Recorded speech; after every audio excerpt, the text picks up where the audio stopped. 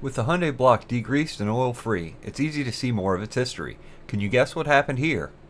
At some point, it's apparent this engine suffered a rod fastener failure. Definitely on a different set of rods than the ones that are in it now, but one clearly came loose. It left a pretty substantial dent in the crankcase, and look at this right here. When the crank hit that rod, it stopped the engine dead in its tracks and left this nice little gem in the bottom of the cylinder bore. It's below the ring, so it really doesn't matter much. It's just interesting how little effort was put into fixing this originally.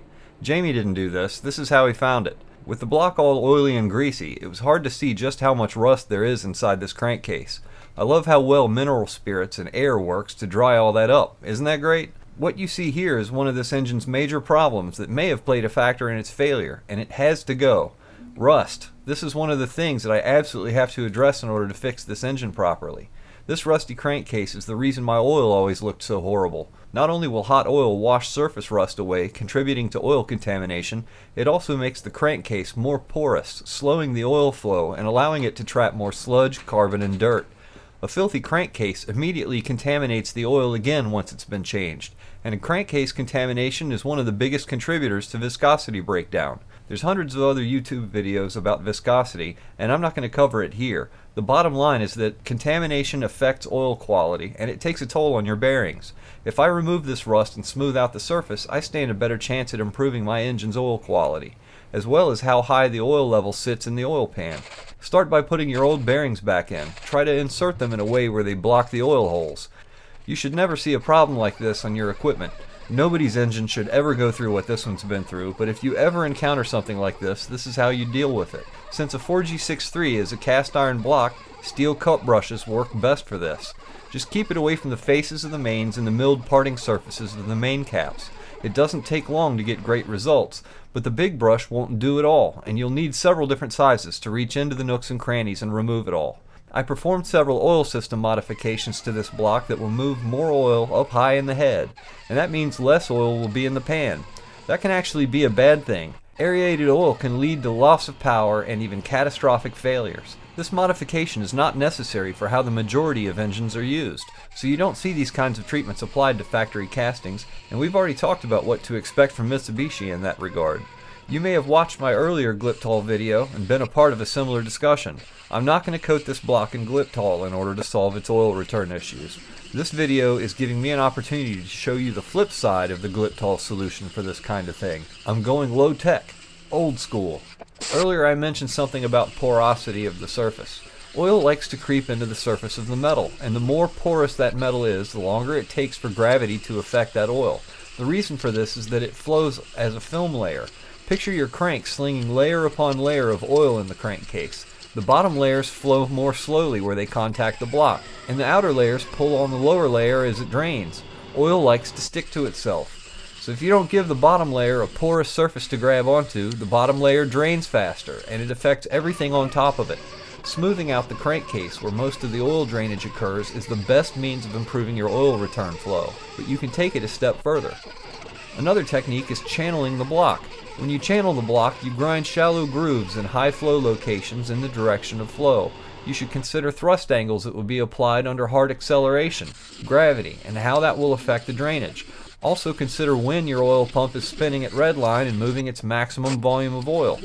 Figure out where it's going to flow when it returns. Take out all the rough edge transitions, grind channels in the surface, and give them all a good polish. The polished surface of those channels gives the draining oil greater velocity as it flows across the surface of the crankcase. It's a good idea to polish all of the surface below the cylinder head's oil drain back galleries and around the channels themselves so that it gives what's in the channel a better chance of pulling oil from the adjacent surfaces next to the channels. So by now you probably think I'm nuts. Nuts to spend a few hours polishing the inside of a turd. The inside, not the outside. Essentially, yes, that's what I'm doing, but for those of you who are going to have to digest my Glyptal video with no intentions of subjecting yourselves to that maddening application process, this is something you can do yourself in a couple of hours to help your oil returns work better. But I spent a ridiculously long time trying to grind and polish a channel into this forged alloy steel crankshaft so that we can have a motor oil drag race. It's not really easy to do that, and I've spared you that video, but I'm going to show you that this surface preparation is not a crackpot theory. This really does work. I'm using motor oil to prove it. The counterweight with the ground channel is the right lane, and we're going to run a few races to demonstrate how this works. Starting with 2 drops, I give the left lane the whole shot and the right lane slept at the tree. Did you see that? No? The right lane finished first. Sorry about the bad camera angle, guys. I can do better than that. I'm actually going to give the left lane the whole shot on every race in these challenges so that the left lane will always have the advantage. After the track cleanup, we're going to do this again with 3 drops. We're adding power to both lanes, and this time we're going to alternate lanes to take some of the sleep out of the right lane. Sorry I only have 1 eyedropper, guys. The left lane is just sluggish and struggling with the terrain and can't find the edge. What if we race over the old grooves, 1 drop on each side? The right lane is just dominating this competition tonight. Now let's stack the odds.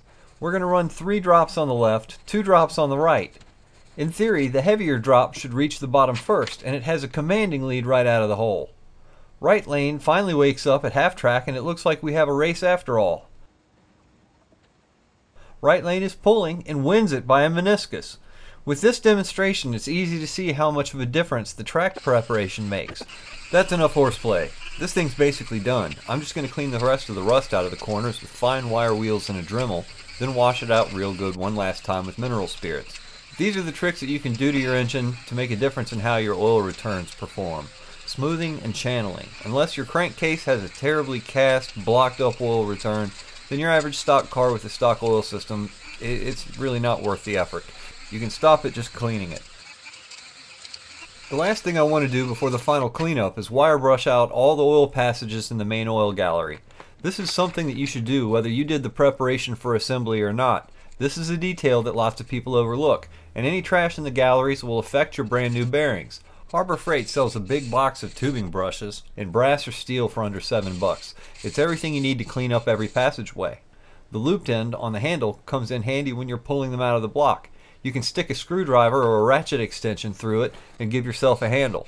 Whatever you do, don't ever break one of these off inside the block. It would be a nightmare to remove. If you feel it getting stuck or if twisting it binds it, remove it and get a smaller one. I like to start with the steel brushes to remove scale and then clean out what's left with the brass ones. But in order to get into the main oil gallery, the engine stand is in the way of the main oil gallery plug. I'm going to try to remove it on the workbench. To get this thing out, it takes an 8mm Allen head socket. You're not going to get this thing to budge with an L-shaped Allen wrench or a T-bar. That's not coming out. Oh well.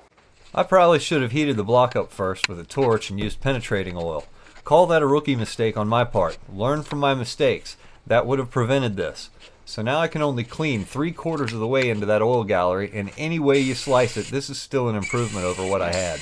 I'm not going to bother with the oil gallery plug, not on this thing. A longer brush would have been nice, but don't forget to brush out your oil returns as well. Just like the Glyptal process, this is not a secret weapon, and it's no holy grail. No 2 engines are cast exactly the same, and everyone would attempt to do theirs a little bit differently than the next. I'm just planting the seed here. I didn't spend a lot of time and effort making this perfect. This is just another way of leaving something better than I found it. It's only 1 or 2 steps beyond cleaning out the rust and scale, and Glyptal is like 10 steps beyond, but polishing is unnecessary with the Glyptal treatment because it replaces the surface texture entirely. In a way, Glyptal is overkill for what's needed to accelerate your return oil flow, but Glyptal does a lot of things beyond that. Like sealing the block, it adds adhesion resistance to carbon, oil, and water, and it fills in all the nooks and crannies. But even some of the new schoolers don't have the patience to apply it properly and bake it on.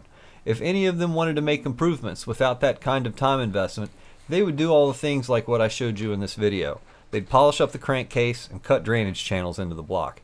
I'm just grateful to be able to show you 2 different approaches to achieving the same goal, and I hope you don't mind me covering these extra techniques while we head into those assemblies.